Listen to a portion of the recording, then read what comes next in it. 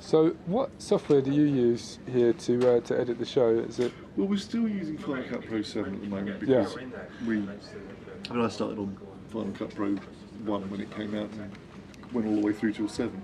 But the fact that Final Cut Pro are not updating it, we can do it on X, but I don't like it.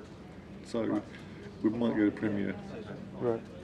But at the moment, 7 still works and all our templates are on.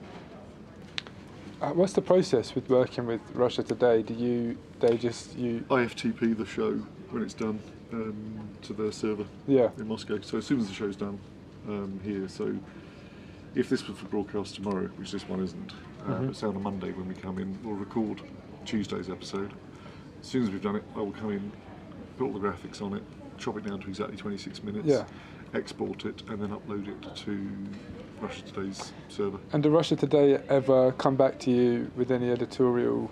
Never any editorial pressure or anything. They occasionally cut bits out if Max has been swearing or whatever. Or something like that. I'll tend to bleep any obvious swearing. Yeah. But they've never sent me a list of all the words they don't like. And No. occasionally words that I think are acceptable, they don't. So they have the right to snip. But you've never thought they were trying to adapt, modify? No. No. That's good. We never get any editorial input. I mean, you need to ask Stacy. I've never had any. They let us do our own thing. We do the reports. Because we don't do anything libelous. Yeah. Stay within regulations. Yeah. He looks so tan, whatever the color is. I guess it's because you wouldn't know. They don't have a color for that here in Britain. It's just white, ghost light, grey. Or red. We do red quite well when we go abroad. Red. I say we. You mean strawberry? Yeah, well, it's sure. You wouldn't see the Scots though. you do vomit well. Nothing healthy. You never hear someone say, "Oh, what a healthy shade of tan." No, that's never said in these isles. Then they have to go to some other island like Bermuda. Yeah, that's why we started the colonies in the first place. That's the first fake tanning in this country was actually rubbing Marmite on their face. They try to make it look like they had gone to some foreign country. Other than this druid swilling Marmite, puking, you love it really, cloud, worshipping. He thinks you protest too much. Yeah, really protesting. It's not of love. Well, you didn't put my thing on already? What's going on here, man? Thanks for poking me in the eye. It was your cheek, Great, man. It was your actual cheek. It's very passive aggressive. It was your cheek. Bullshit. On that screen, I look all like, one thing. I blend in with the chair. I look like a human chair. Really? Yeah. Huh. You at Conrad's. Human chair? Conrad. You should auction me up. Flash fund. Use me as a flash fund for Startjoin. It's Salvador Dali. The Stacy human chair. The human chair. The human Stacy chair. You just got your $1 million on the Bank to the Future. That's right, the Back to the Future money raise for the Bitcoin Capital Crypto Fund has been successful. We're over $1 million. We still have a week to go, so we don't know where that's going to top out, but there'll be more like this coming. Well, I've heard you say that it's the purpose of it, perhaps amongst other things, but the main purpose of it is to destroy banksters. So can you explain how that's going to work? Well, the banksters occupy a vast territory of the global economy using fiat currency is pretty much the means by which they have been able to conquer vast territories around the world and commoditize and privatize and financialize. So cryptocurrencies, it's about the public domain. It's a public domain, so the public domain pushing back against the private domain, against the bankster domain. So the bigger we make this wild area of cryptocurrency, like planting trees, to increase the amount of wild forest there are in the world, the less territory there is for banksters to operate. So the bigger we get, the smaller they get. It's a zero-sum game, basically. In that world of banking, it's competitive, it's ruthless, and that's the focus. It's about competition. It's not about cooperation. So, isn't that in a way playing in their terms, if you like, playing the game in their terms of competition and of battle, if you like, rather than the focus being on cooperation? There, the focus needs to be on competition. Yeah, absolutely. The battle is we're going to the battlefield to battle.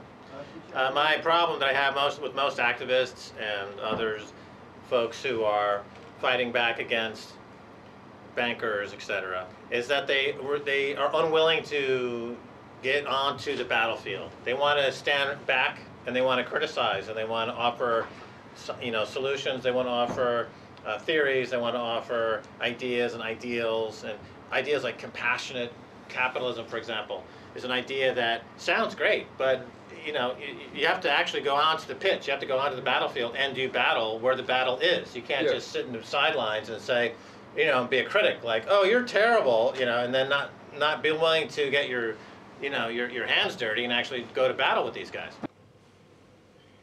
I don't know, did Scott fall asleep again? We're in like some purgatory. It's like fucked up. How do you feel about non-violence as a tactic for revolution? I think it's great. But I see what you're saying. It needs to have a vehicle. It needs to be applied. Can't just be an idea.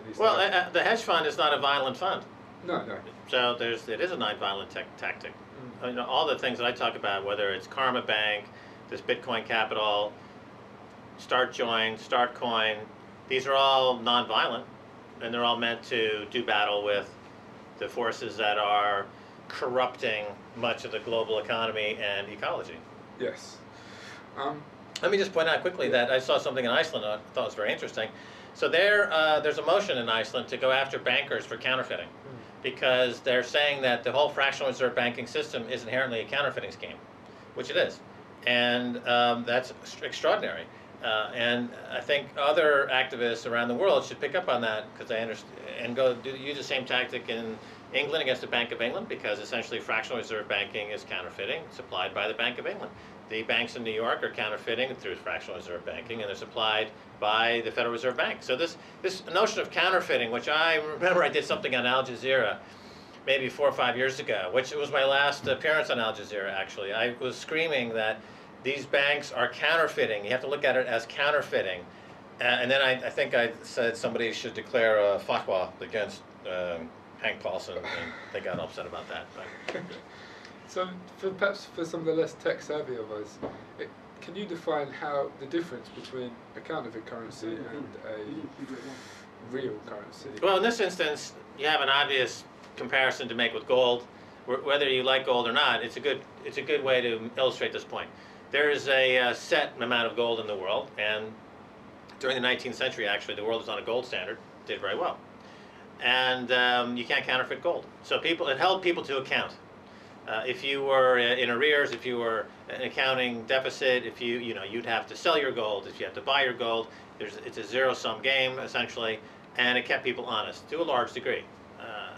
Much more than we have today, which is a counterfeiting scheme, where any central bank that feels like they want to pay fines or make the balance sheet look better or massage their export numbers, import numbers, they just print more money, which is counterfeiting. So they just use it to as any counterfeiter would do, to buy goods and services illicitly, to make their balance sheets look healthy when they're not. So that's the main difference. Is you can't print gold. You can print a fiat currency, which can be counterfeited. It is counterfeited. As Iceland has said, it is a counterfeiting scheme. Whereas gold or cryptocurrency would be the opposite of that. You can't have a counterfeiting scheme or a Ponzi scheme if you're using crypto or gold. Well, all the momentum I had 25 seconds ago is gone. Thanks, Scott. You've turned this into a real chore now. He's not even there. Why don't you, Chris? So you're talking to me, guys, the problem is I can't really hear you yet. JoJo's got some issues with the audio. Once he's fixed those, we'll be ready Chris, to I'm go. going to turn on the air conditioner. He seems to be fixing it. This is the 1 day of heat wave for the UK for this year. This is the heat wave. Right, so I'm going to give you a different link. Motherfucker! So I was some bullshit with JoJo. Well, there's been a gig in here, don't think, guys. He's trying to justify his pay. Well, see, if I don't do this, people think the work is too easy. I always think it's too easy. It's good for me though. This is all behind the scenes at Keiser Report Gold for me. Is Oh. it? Yeah, I'm glad you're happy. You've been doing some collaborations with the Trues and Russell Brand and with some wonderful results.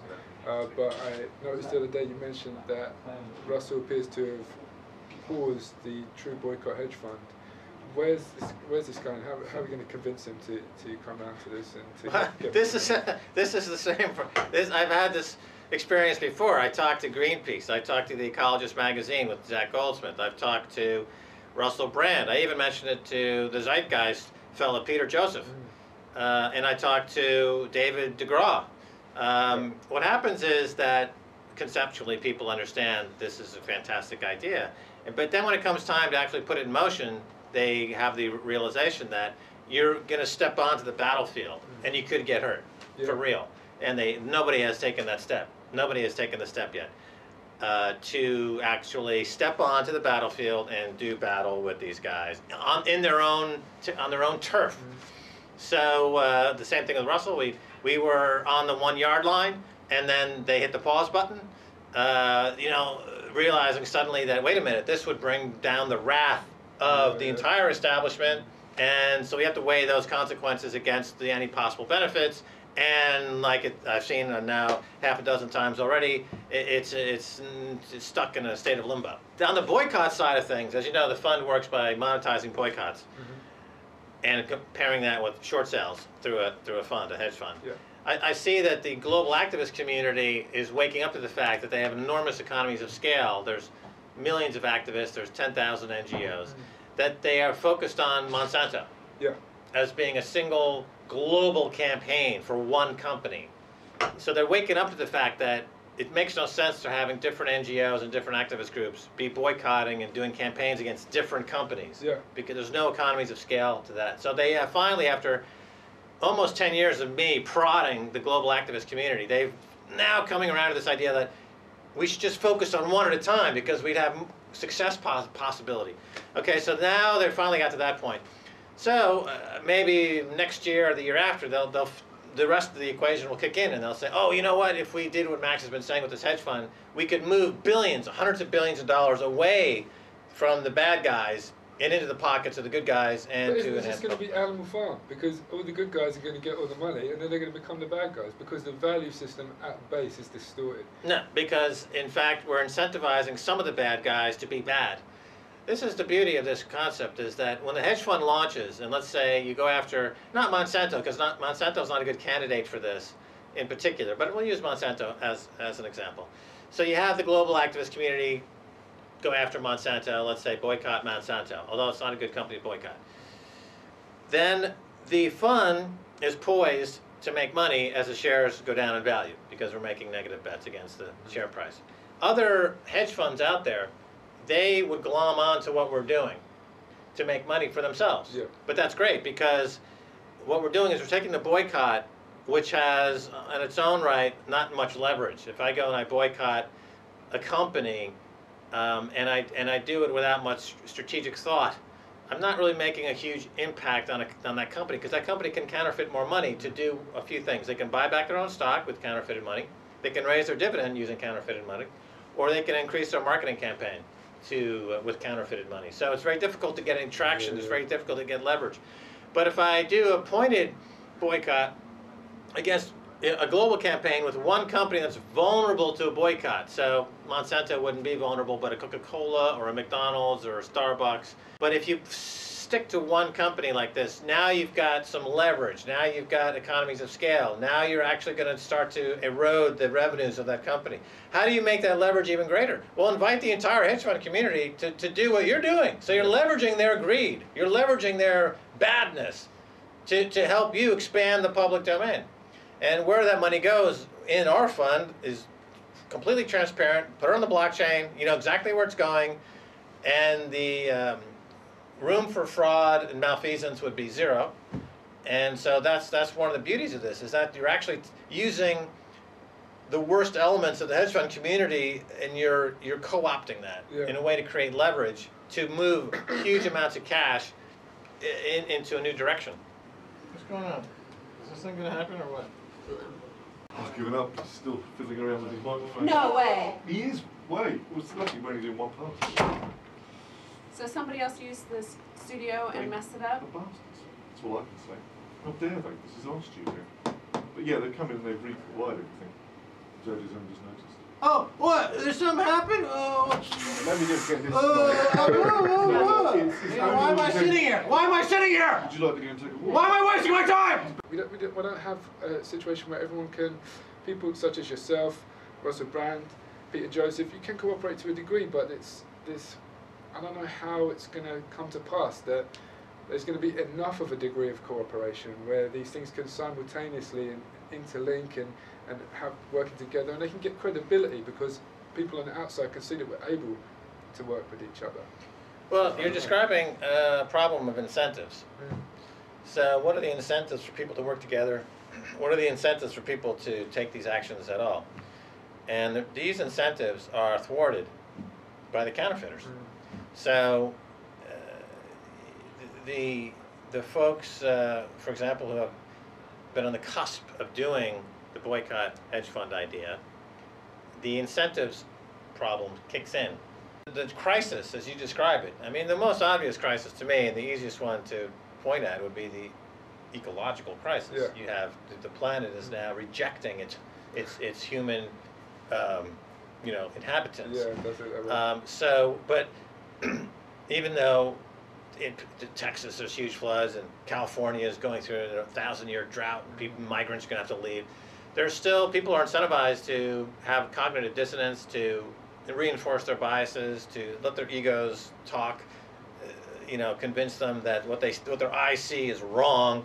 So there's not enough of an incentive. So unfortunately, history tells us that people are not truly incentivized until the wolf is at the door, until their kids are starving to death in a country like in Britain, which has already a problem of poverty and starvation, in many cases near starvation. It's still not making the nightly news. But so, and as long as it doesn't really hit a critical percentage of the population, the counterfeiters can just counterfeit enough money to buy more media exposure to push their propaganda.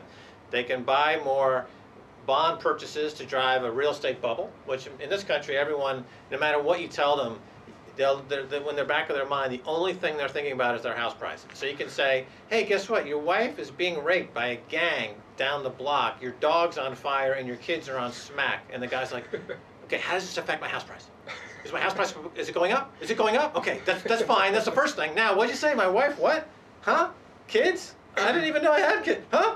So that's an amazingly powerful way to get people to get confused about their incentives. They think that house price appreciation is more important than God, country, soul, society. As Margaret Thatcher said, there is no society.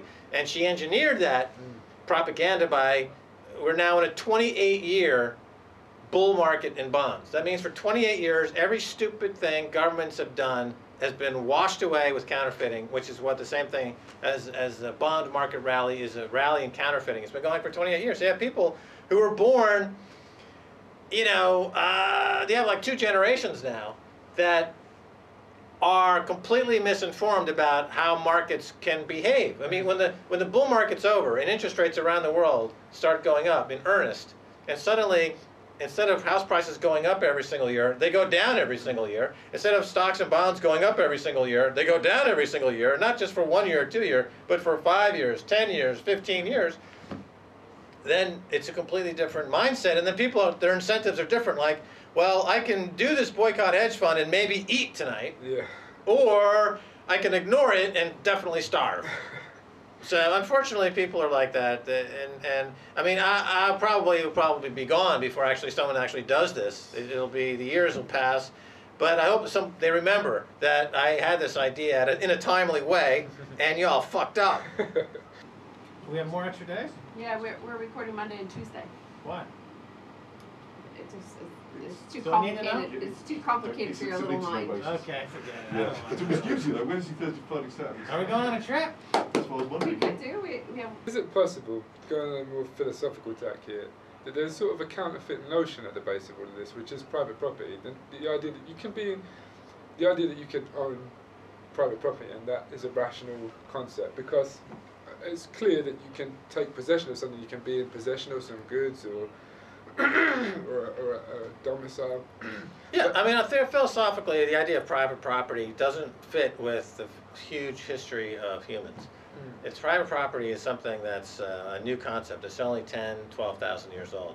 It comes from agriculturalism, agricultural society, and then suddenly people living quite concentrated together, and to make that work, you create the political unit, society, the state, and so to make that run, you have a tension between government, which is supposed to be running the public's property, and private enterprise, which is running the private property within that society, and tapping into the entrepreneurialism that is a key factor. This is where I split with folks that believe in collectivism is the way to go, which is you take away that entrepreneurialism, which is needed to keep your male population from going insane.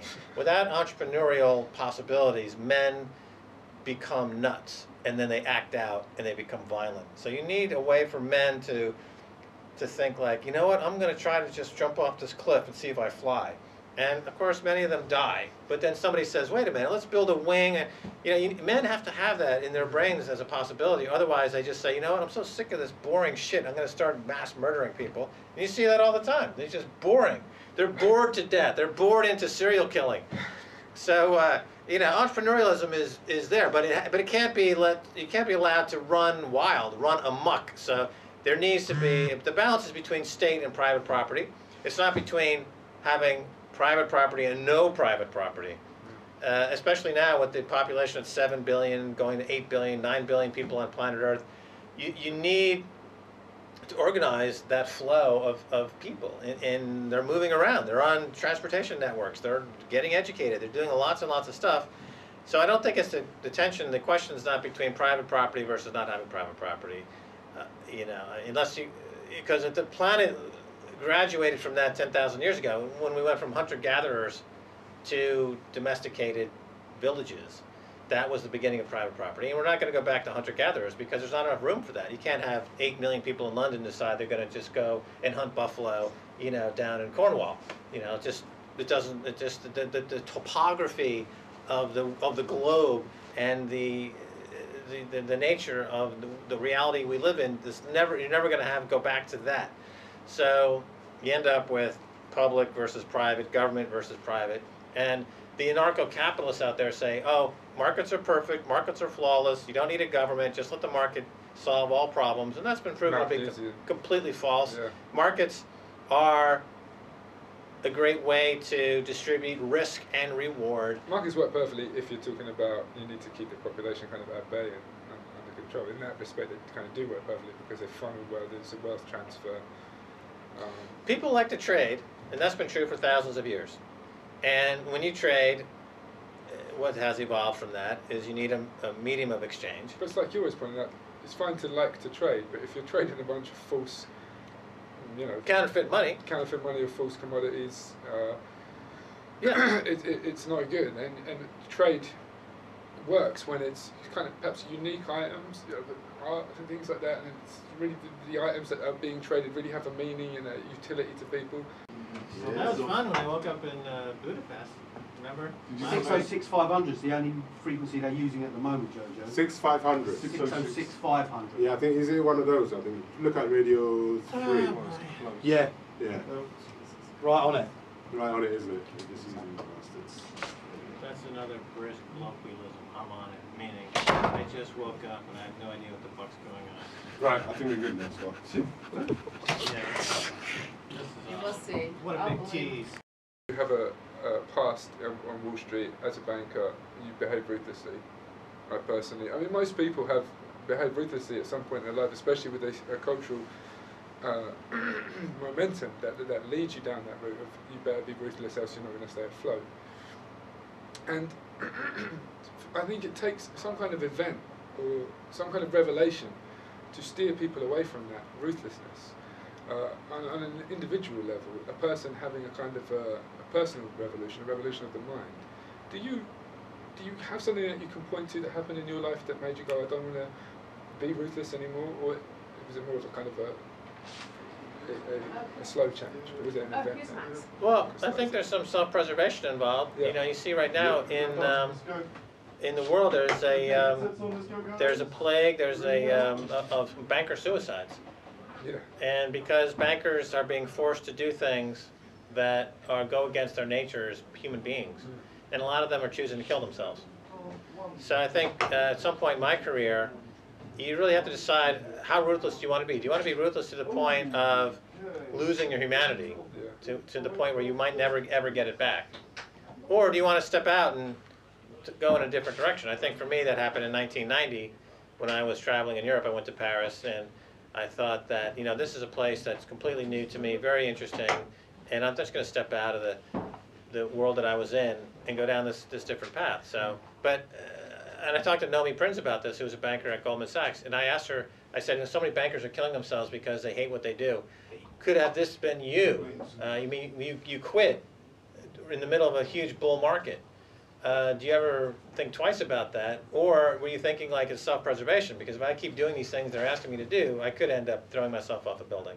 She's like, yeah, that's exactly right. I didn't want to end up like these guys splattered on the sidewalk who've been asked to do things that they fundamentally can't do. Yeah, I have a few words for you. Thank you, that's enough. I don't want to hear the rest of the words you have for me. What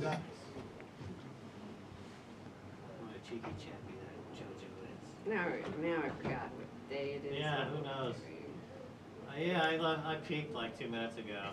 I left the show in the sheets. I already I blew my show wad like 2 minutes ago. I don't think I can't get up for the rest of it. I'm gonna take a nap. Oh man, this is tiring. It's hard work.